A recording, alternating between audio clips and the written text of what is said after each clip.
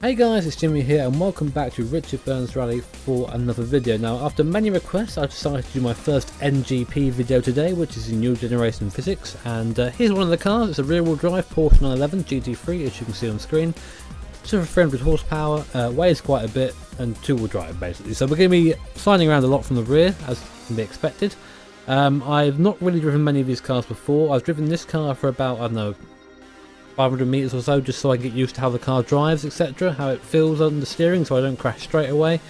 But I can tell you already, this is going to be a very challenging video for me to do. I'm going to try and talk about the car as much as I can, how it feels, etc. But the reality is I'm going to be probably busy saving it for most of the stage. So I thought I'd pick a nice easy stage for us today. We're going to be doing Mineshaft in Australia. I say easy, of course, I'm being massively sarcastic. It's quite a difficult stage. And yeah, looking forward to going over that massive jump and destroying my front end. So let's get to it, shall we? There is our fat Porsche, complete with roll cage, which I'm sure will get a massive workout during this video. So, handbrake on. There used to be handbrakes in these cars, which is pretty cool. And away we go. So, big wheel spin at the start, as expected, because all that power is going through the rear wheels. Front wheels are just there for balance, of course, and of course we're in a Porsche as well, so bear in mind all the weight is very wonky. So, although you can argue for rally, that's probably a good thing. Have a weird weight distribution. As we make our way the first part of the stage, and I can already tell you I can feel that weight in the rear end of this car. Definitely is a heavy part. I feel it sort of penduluming around behind me, which is, I guess, sort of the idea of rally, to get the car sideways as much as possible.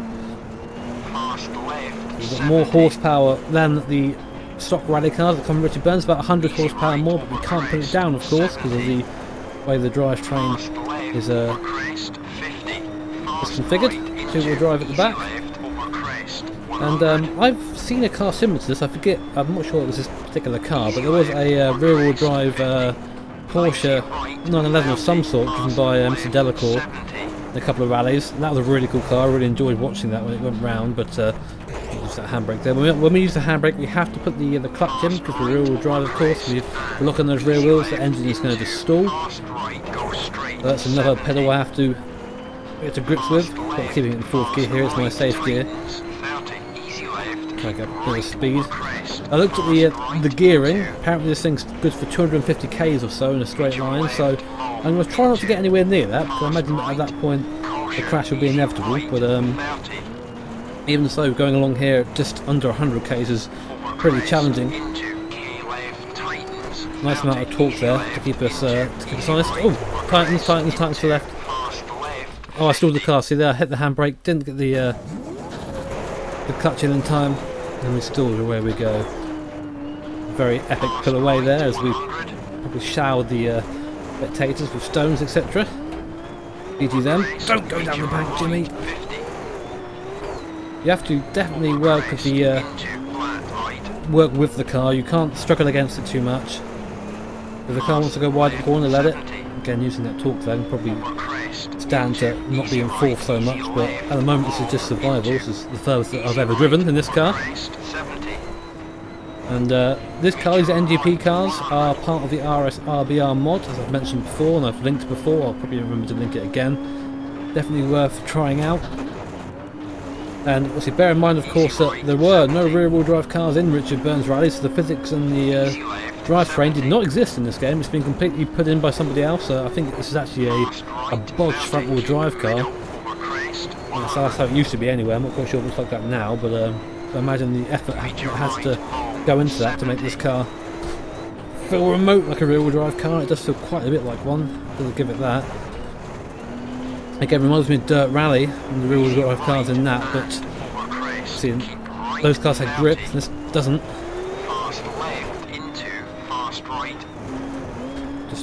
Just hopping between the brake and the throttle all the time.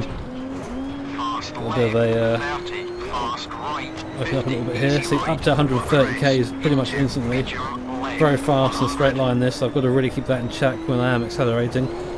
And it does make all the power at the top end, so I really shouldn't be just buzzing around in fourth gear, but the higher gear I'm in, the easier it is to pull out the corners without some sort of massive power slide, and trying to keep traction as much as we can. The thing that I noticed most about the NGP car straight away though is how heavy the wheel is in comparison. I'm getting a lot more feeling in the wheel than you would for the stock cars. I'm not quite sure how that is done. I'm not a modder, so I haven't got to figure that out, and we've stalled it again. So easy to stall it when you're just trying to get on the clutch quickly. My foot seems to move faster than my hand, unfortunately. Now we're getting some of that power down, he says. Don't touch that, don't touch that, don't go down there. Oh, big hit from the rear there. I think we're okay though. It's so easy just to get sideways in this car. Once the pendulum has started, that accident started a long time ago. There's nothing that I could do to stop it, apart from just sort of flail into it. Try not to put a wheel down into that bank there, because the rest of the car will just follow it down. Such is the nature of mineshaft. We will of course be taking a jump at full speed, because I need to see what happens. My curiosity will get the better of me. I'm not sure if damage is on actually, so I'm not sure if we'll make we'll make it past it, but it's worth trying it anyway. Damage doesn't seem to be on, because I did hit that tree pretty hard and I'm not noticing any driving differences at all. So much power, that's the thing though, I've not really put across in this video, there's so much power to this car. Once you start getting it high in the RPM range, it becomes very scary. Are you ready though guys for the mineshaft jump? Down the gear. Power! 100 miles an hour over the jump. Oh, dead out of dead. Jesus Christ. Just nosedived over that. Yeah, damage isn't on because I would just be in several hundred bits by now. Can never resist that jump. Obviously when you do it in career mode you have to be very careful over it, but when you're just driving for fun you always just gun it over it and do whatever you got to do. You see how much the speed picked up there as soon as I got up into the high rev range. Corner there. Again, I missed the clutch. I'm really bad at hitting that clutch. I'm listening to pace notes apparently. Bear in mind it's my first time in this car over a stage, so please be kind. There's a car I'm definitely putting some more time into. I would love to do a bit more in this. I've got to figure out the setup and the intricacies beyond just mashing the right pedal and enjoying life. Although one could say that is essentially what sim racing should be. So, Jimmy, you've got a 90 right coming up, so you're going to slow down for it. Touch in. Almost. I think I would be better off if I did stall there. Again, getting used to the weight of the rear end is quite difficult. We're quite near the end of the stage now, so I won't have much more time to do that, so quite near. We are at the end of the stage. We go across the line, 6:46, pretty awful time. And then power! God, that thing's very quick.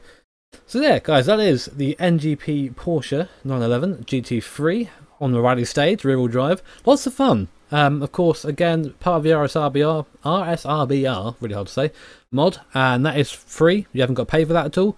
So when you get Richard Burns, go and download that, go and try this car out, and go and see what a rear-wheel drive car should drive like. Crazy, isn't it? You see why four-wheel drive won, basically, with that. Anyway, guys, rambling. Thanks very much for watching. Really fun to do this video. If you enjoyed it, make sure to hit that like button, do all the nice stuff, subscribe, comment below, let me know what you think of the video, etc. And of course, stay tuned for future videos. So take care, guys, and have an awesome day. Ta-ta!